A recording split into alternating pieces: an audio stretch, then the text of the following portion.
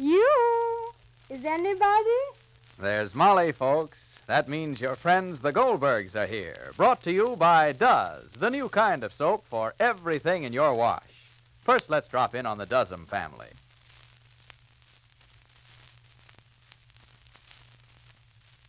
Oh, there's Unky Does'em with his camera again. He's photographing Ma while she's trying to hang her wash on the line. Unky's telling her... Say, Ma, I'm going to send these pictures of you hanging out your Does wash to Procter & Gamble. But, Unky, they don't want pictures of me. Does is their new soap discovery. They know it does everything in my wash. Well, we'll send them real pictures showing how does my overalls and work shirts and towels and even Daisy's rayon do-funnies. Now, hold still, Ma. I want a picture of you holding that work shirt.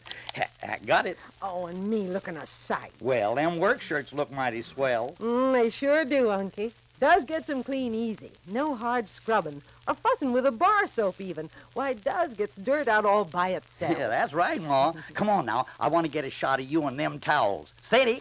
Got it. But, Unky, my hair's a mess. Well, them towels sure look nice dazzling in the sun. Of course. I always say no soap made gets towels and linens whiter than Does. Now, hold it, Ma. I want to take a color shot of you posing with them rayon panties. Now, there. Oh, Unky, I take awful pictures. Oh, you look pretty, Ma. And so do the colors in those nice things you does. Well, I don't need any picture to see that colors stay bright longer with Does. Yet you can't beat it for getting out tough dirt. Now, Ma, you take a snap of me holding this big red box of Does, huh? Next, you'll be wanting your picture put right on the box. Well, I always say nothing's too good for Does. Oh, and nothing's too good for you ladies on wash day. So try Does. Because compared to other leading granulated wash day soaps, Does gives longer life to colors, plus unsurpassed whiteness and real cleaning power for the dirtiest clothes. Does, D-U-Z, does everything in your wash. And now, the Goldbergs. Well, Molly Goldberg has gotten herself into the tightest situation of all her life. The cause, of course, came from the goodness of her heart and from her habit of trying to help everyone she can. This time it was Grace, the cheat, liar, and petty thief who came to Lastenbury posing as Molly's daughter-in-law. Grace and her real husband, George, worked together on the scheme to swindle the Goldbergs. But even after George confessed their guilt to Molly, she tried to reform the girl and never told anyone who Grace really was. Grace repaid Molly by running off with some charitable funds being raised to help delinquent children. And then to cap it, Molly, confused and worried, accepted a $500 check from the county district attorney after Grace had fled. It's certainly not a pleasant prospect that the Goldbergs face if the story gets out. Listen. Rosalie, quick, go into Birdie. She's sitting inside in the front room. Go into her. Jake, why did you do it? What did I do? Birdie heard everything you said when you were calling down to Uncle David when he was on the telephone. Sure, but I was telephoning to my cousin Maximilian. What shall I do? He's going to call me back. What shall I do if Birdie is still here? Just David, only ask him. When he calls back, only ask him. Talk from one side. Let him listen. Talk, only say and ask him, what is a felony? If I did a felony, I want to know what's a felony. Can I have a plum, Mrs. Goldberg? Plum? Yes, boy, if it's in the fruit bowl, darling, have it, whatever you wish. Why, Jacob, Birdie knows. How much does she know? She heard you say that Grace wasn't your daughter-in-law. Grace wasn't your daughter-in-law, Jake. Oh, she heard that Grace wasn't our daughter-in-law, she heard. Plums, only peaches, Mrs. Goldberg. Oh, Call her in. Yes, call her in and tell her whatever she heard. all right, sure. I'll call her in. Maybe she didn't hear it exactly. Maybe her interpretation wasn't exactly what she said. Maybe from upstairs she didn't hear it exactly. Oh, if Birdie knows, Jake, David, Rosalie, Birdie knows. Well, she It's knows. climax. It's climax. Terrible if she knows. Birdie? Yes? Come in here, buddy, sitting in the front room. Come in, it's cooler. Thank you, Mrs. Goldberg. Come in, Birdie, come in. Birdie. Let me talk, Molly.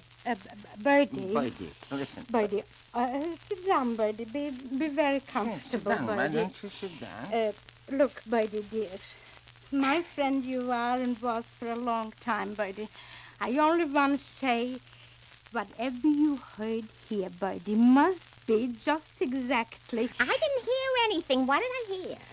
I mean, you heard that Grace was not my daughter-in-law. Well, that's very ambiguous. What can we do? We know she was a big... David, David. What did I say, David?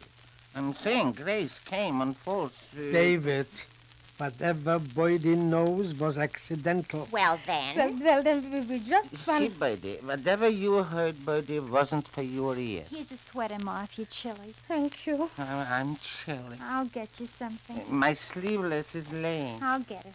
And, Bertie, I hope we can depend on you not to You're say... all asking me not to say anything, when the fact of the matter is there's nothing to say. I don't know anything. After all, if you're taking me into your confidence, Well, I'm absolutely baffled. Secondly, out of the clear blue sky, Sammy's wife, who is about to have an offspring, is no longer your daughter-in-law. You think you can say she's no longer your daughter-in-law because you had an argument with her? Yeah. Jake, it was an argument. It was an argument. Yes, it was an argument. Well, if it wasn't an argument, what was it? Bertie, you've known us for a long time, and if we could tell you, we would. Listen, I never delve into other people's lives. You should know me by now. May I have a peach, Mrs. Goldberg? Peach. Oh, Oh, it's for me.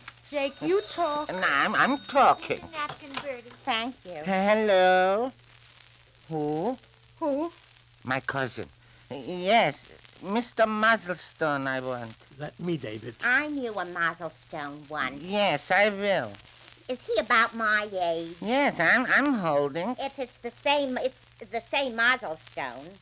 Who said reverse the charges? It's the same Mazelstone. Hello, Maximilian? His name was Bertram. Hello, Max? It's Max. A felony, David. What's a felony? Ask him. Use a dictionary. What do you need a lawyer for? Sharply. Hello, Max? Yes? Yeah. You see, I have to know because... Let me talk. Sharply. Just a minute. Just a minute, Max. Let me talk. If you talk, you'll get a bill. If I talk, Jake, I'm a relation. You want to know if it's a felony or a misdemeanor? Hello, Max? I want to know if it's a felony or a misdemeanor or a... What, Jake? Just ask if money that was collected under false pretenses... Jake. Who collected money under false pretense? Hello, Max? I want to know if money was collected under false pretenses... I never studied law, but whoever did it will be behind bars for a long time. Yeah, Max? Well. Yeah. Bad? Of course it's bad. Well, all right, Max. All right. Tell me, how's Mama? Has he got a brother, Bertram? Mama still lives on the 5th floor. All right, David. Oh, she didn't move into an elevator yet? All right, David. Hello, Max. Tell Mama life is short and she should stop walking. Yes, all right, Max. Has he got a brother, Bertram? Thank you, Max. Sometimes if I hear of anybody that needs a lawyer, God forbid, I'll call you. Thank you. Yeah. Tell Mama I said she should move into an elevator. Sure. Yeah. Goodbye. Oh, has he got a brother, Bertram? Well, David. Well.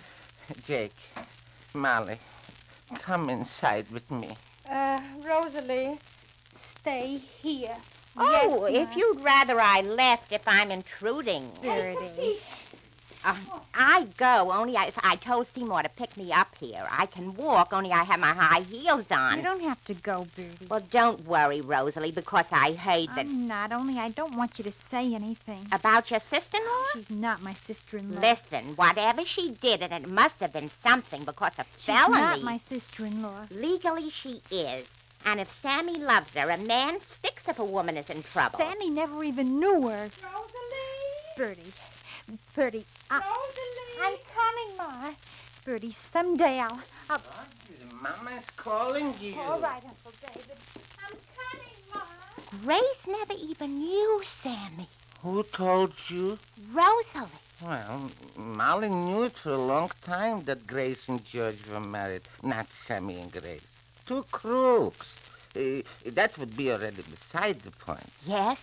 The money. Rosie told you? Well, the felony... The felony will be Molly's. Why? Why? Because she knew that who they were, and she let them collect the money from everybody under false pretenses. What money? Rosie didn't tell you? Well... The money for the committee for the delinquent children. Telephone. I got it. You got it. You got it. Hello? You got it. Hello? Yeah? Who? Yes? Who? I mean, who is it? Local or long? Long. Will we have to pay for it, Who Molly? is it? Who is it? Yes? Who? All right. Hello? Oh, Max? It's Max again. Again? Yeah. Hello. Yes, Max? What? Yes? What? Oh. What? Oh, there was a case in the Supreme Court. Hellenized. Oh, Case number 7. Seven? 7. Oh, Yes, 8, 8, 6, 5, 5, 9, 8, 9, 8. 5, 6, 4. Yes. What 7, 7, 8, 6, 4, 6, 4, what, David? Voices. What voices? Not voices, voices. Oh, Yeah. I mean, what do you want to know, Max?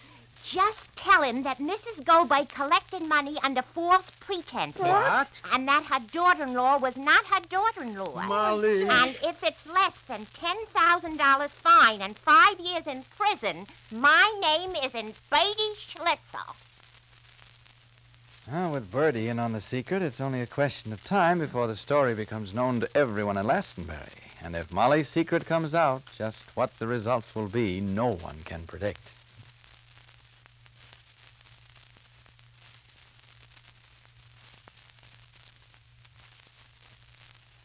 You know, we all value friendship pretty highly, don't we?